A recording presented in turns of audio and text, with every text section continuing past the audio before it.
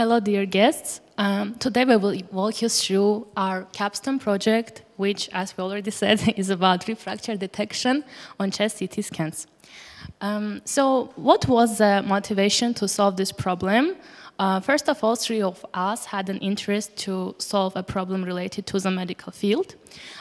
Secondly, we understood the importance of timely detection and accurately detection of refractures for medical diagnosis and treatment planning.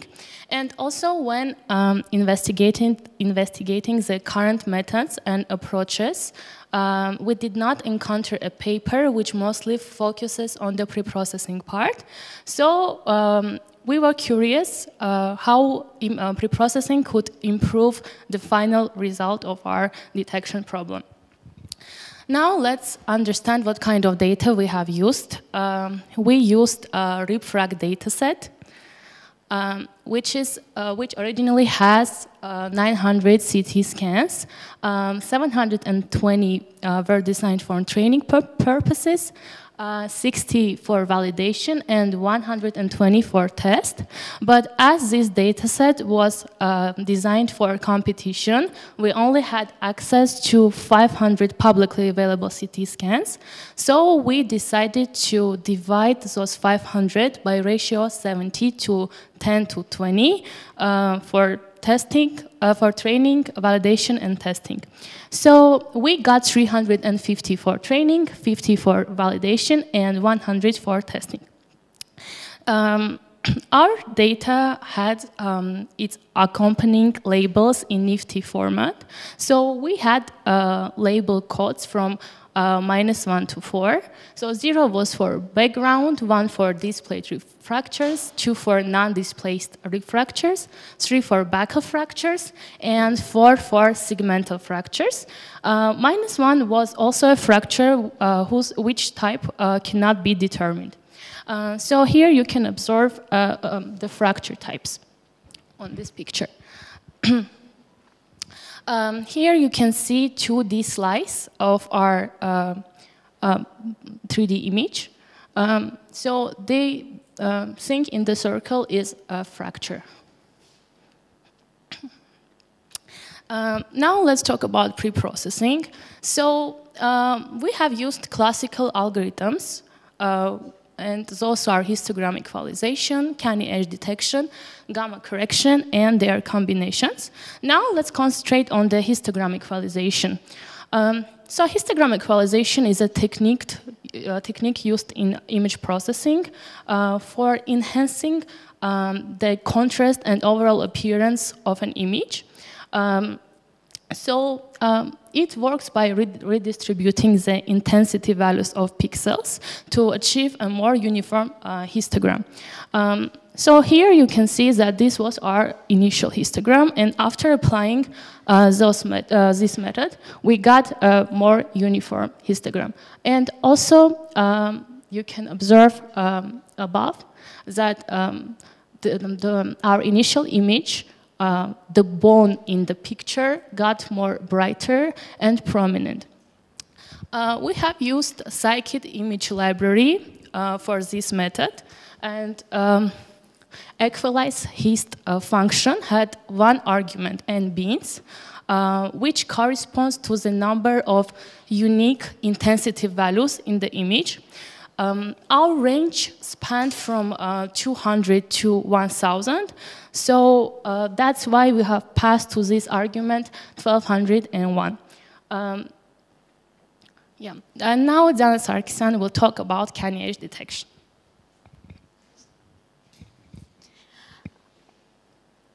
So our second preprocessing technique is canny edge detection, which identifies the edges of the objects within the image.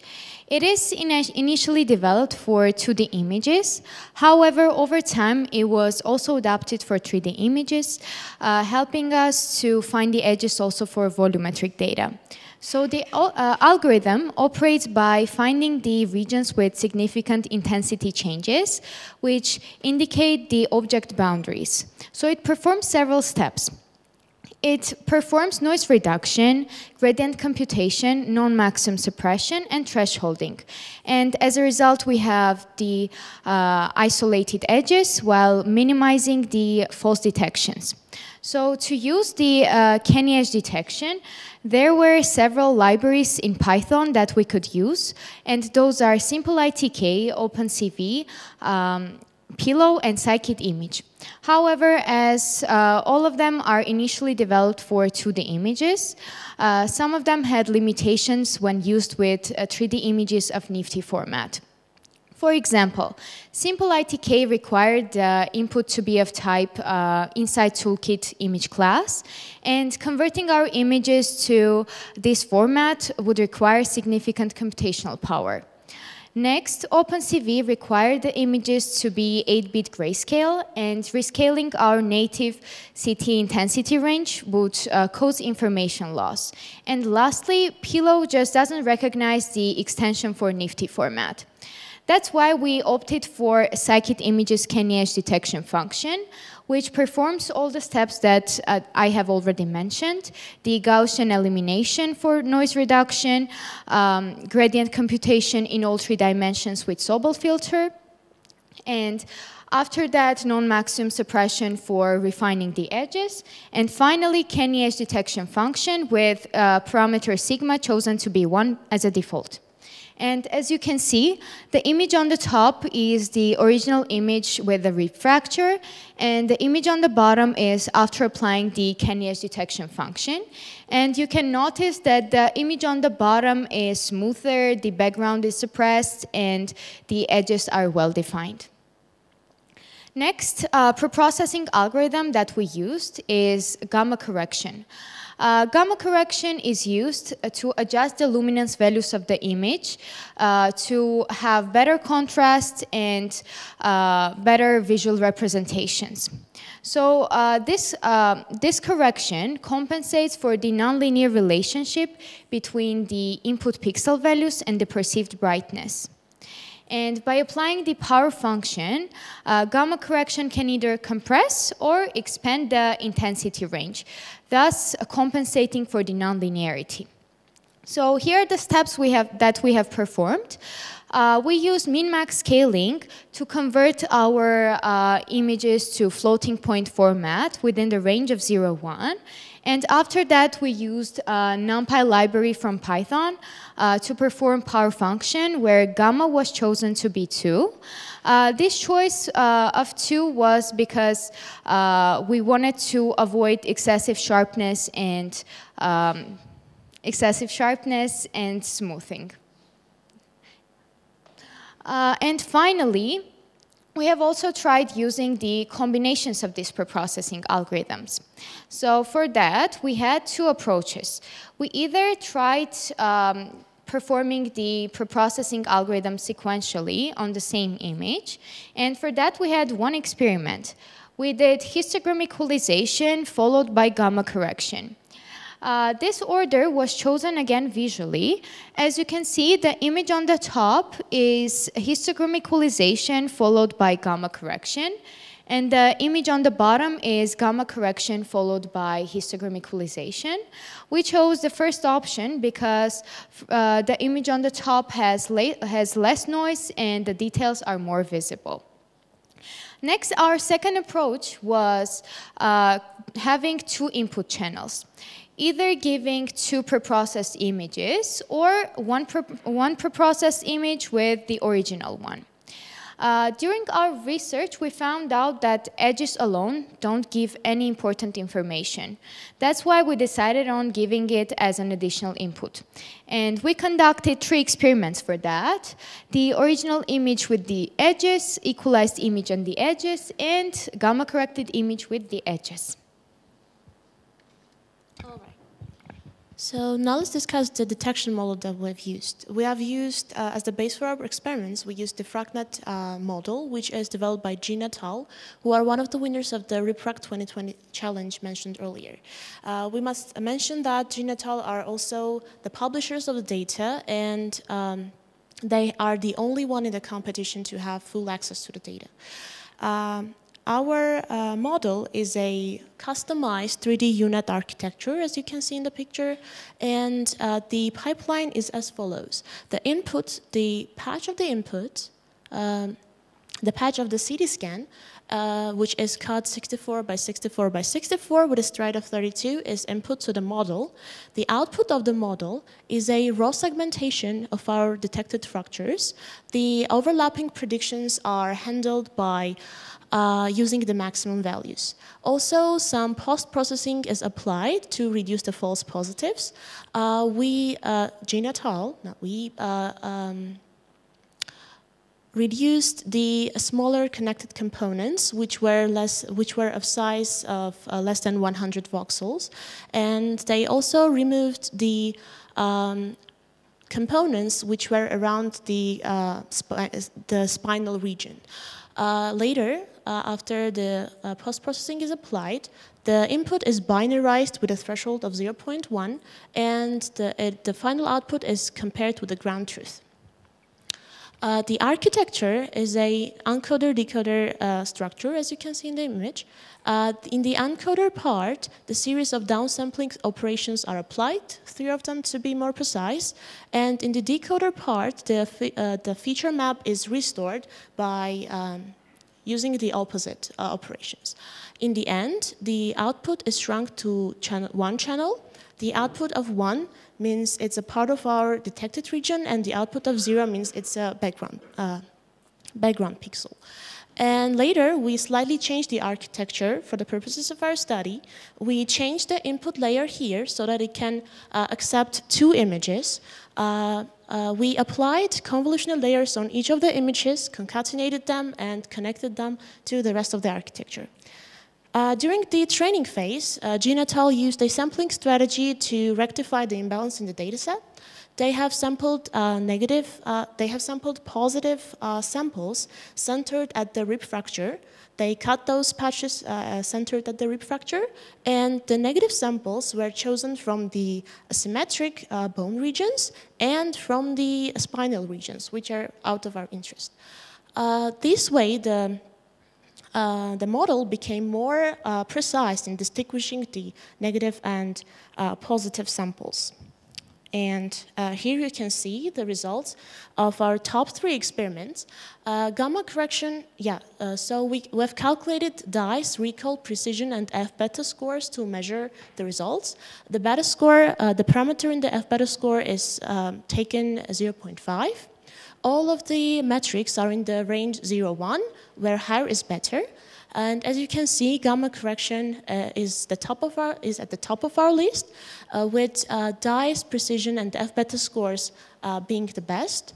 The original image given with its edges also resulted in improvements in the detection, with the recall score being the best of them. And the gamma-corrected images given with its edges to the model also showed improvements in all of the 4 metrics. To mention here, in the first column, you can see the base experiment, where we didn't change any parameters from the original model. Yes, so as you can see, giving additional inputs, giving additional information to the model as edges, and improving the quality of the images can improve the detection results and can reduce the false positive of the detection. That's it for our presentation. Thank you for your attention.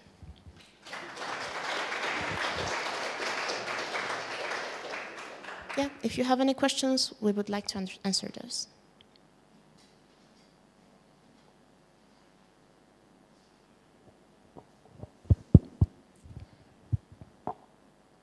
No questions? When you mentioned about F-beta score, Yes. Which was the value of beta and how have you chosen it? Yeah, the F-beta score is chosen by the FracNet, by Jean et al., the competitors. They have chosen 0.5, which is the middle value.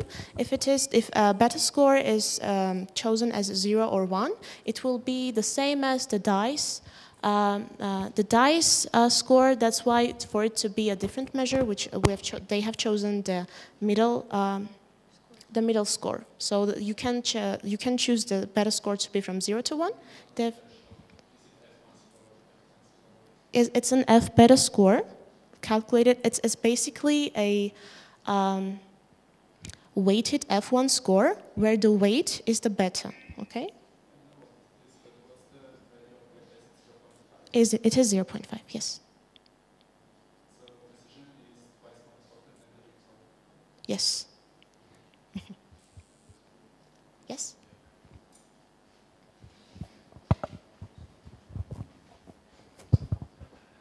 Thanks for the presentation. Thank you. I wanted to ask a bit more about the post-processing phase.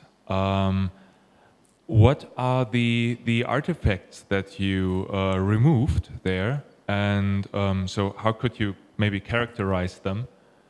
And which technique did you use to do the post-processing?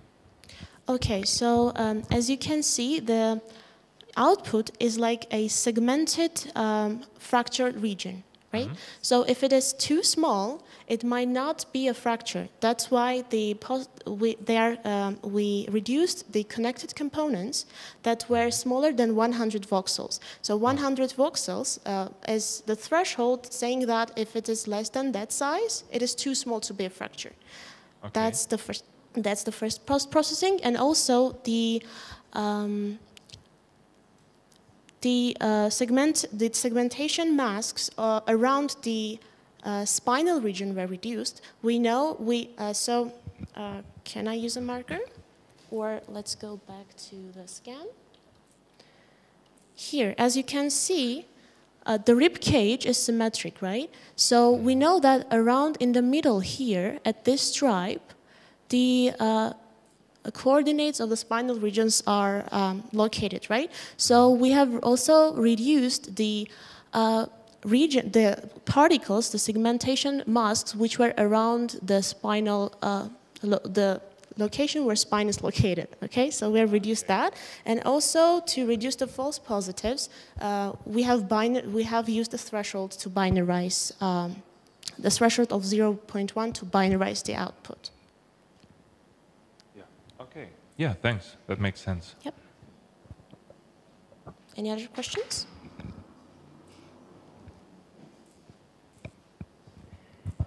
Thanks for the presentation. Thank you. Do you use normalization in your input CT images, because every CT scanner have different gap between the scans? And let's say for the volume 3 by 3 by 3 pixels, it would be different volumes in real life. Yes, so as we've mentioned, we have used the model of Jin et al. And they didn't use any normalization for the CT scans because their scanner, the distance between the CT slices were quite small, and basically the data set for that reason didn't need any normalization. Okay, thanks.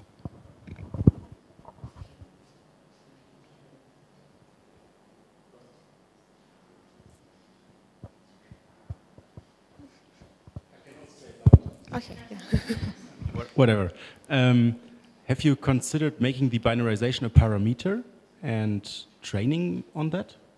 Or Sorry, could you repeat the question? so you said in the last layer you did a binarization, correct? Yes, so basically if it's 0, it's a background pixel, and it's 1, it's a part of the detected region, yes. Yeah.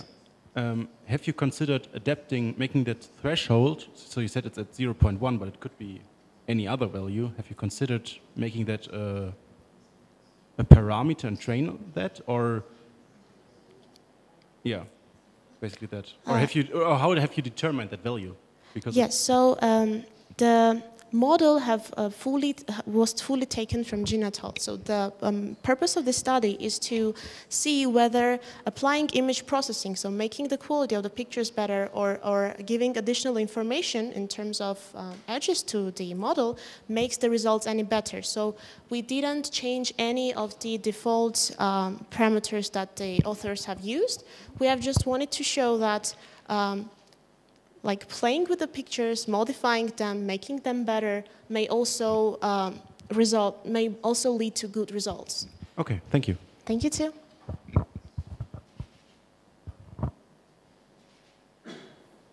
Yeah, here we have a question.